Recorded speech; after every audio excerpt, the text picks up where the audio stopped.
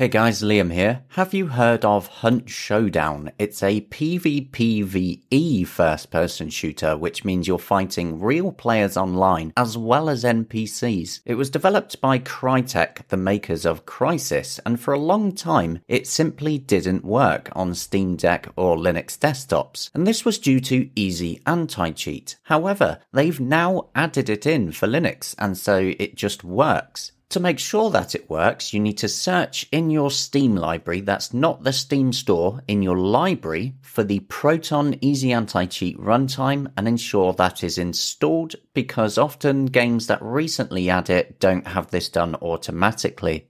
And I've confirmed on Steam database as well, we can see the Easy Anti-Cheat.so file, which is there now for Linux. This is because they're using the older version of EAC, and not the newer one from the Epic Online services.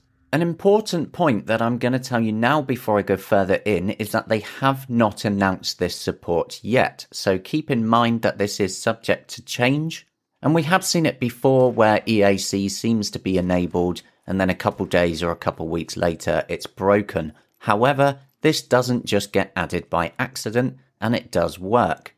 Thanks to this, it now runs out of the box on Steam Deck and Linux desktop. What you're seeing here is me playing it on Steam Deck, and I clearly have absolutely no idea what I'm doing.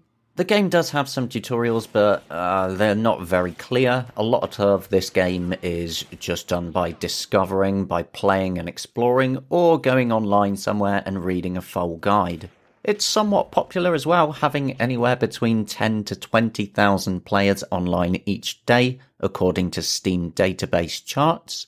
Performance, of course, is the all-important question on Steam Deck, and with everything set on low, with the settings that I'm showing you here, it's actually quite acceptable, setting the max frame rate to 45 in-game, and for the most part, it's actually quite smooth.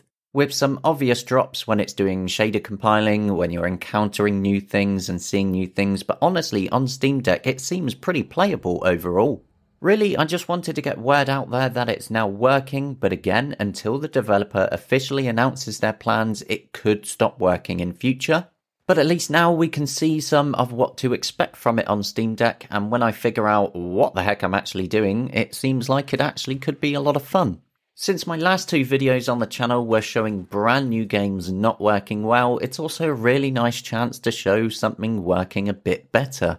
What you're seeing here are clips of my honest early attempts at playing it online in the main bounty hunting mode, where you have to search for clues to find your target to take it down. The problem, of course, is that other players are doing the same thing and you can all hear each other's gunshots from afar.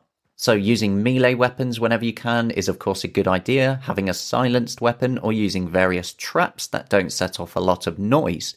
It's a tough game though for new players like me, but I think I'm going to play this quite a lot more because honestly, even on low details here and on the Steam Deck screen directly, I think it actually looks pretty good. And the performance is actually quite reasonable considering it's an open world game. Part of the issue, of course, though, is that you're going to be playing against players on a normal PC who will be using a mouse.